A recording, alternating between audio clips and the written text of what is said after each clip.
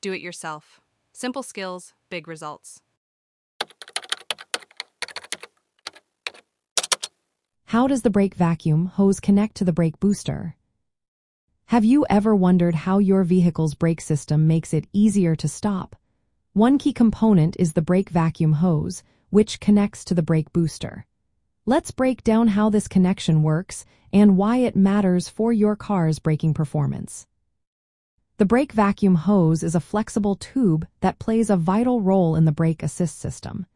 It connects the brake booster to a vacuum source on the engine, usually the intake manifold.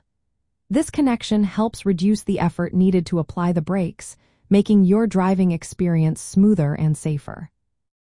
First, let's locate the brake booster. It is typically a round, black component mounted on the firewall, right behind the master cylinder. Inside the booster, there is a diaphragm that uses vacuum pressure to amplify the force you apply to the brake pedal.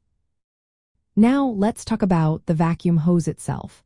One end of this hose fits snugly onto the vacuum port on the brake booster. This port is usually located on the side or rear of the booster. Make sure to push the hose on firmly for a tight seal.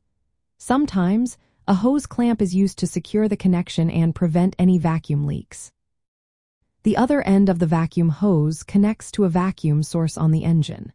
This is often the intake manifold or a dedicated vacuum port on the carburetor or throttle body. Just like the connection at the brake booster, this end should also be tight and secure to maintain proper function. Many brake vacuum hoses include a check valve near the booster connection. This valve allows vacuum to flow into the booster while preventing air from flowing back toward the engine. This is important because it helps maintain vacuum pressure when the engine is off or under load. If your hose has a check valve, make sure it is installed in the correct orientation, usually indicated by an arrow showing the vacuum flow direction toward the booster. When replacing or connecting the brake vacuum hose, it is essential to inspect it for any cracks, holes, or brittleness.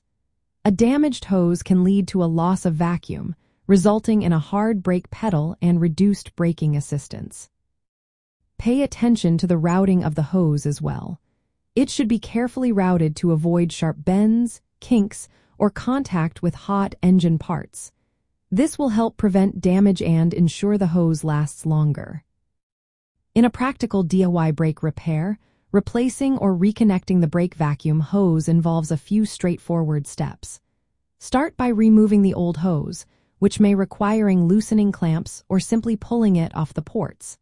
Next, inspect the brake booster vacuum port and the engine vacuum source for any debris or damage. When installing a new hose, make sure it is the correct diameter and length. A secure fit on both ends is crucial. If your hose has a check valve, verify that it is functioning properly and replace it if necessary. Finally, test the system by starting the engine and pressing the brake pedal. This will confirm that you have proper brake assist. Connecting the brake vacuum hose to the brake booster is a simple yet essential task for maintaining your vehicle's braking performance. By ensuring a proper connection, you help the brake booster receive the vacuum it needs, making it easier to apply the brakes with less effort.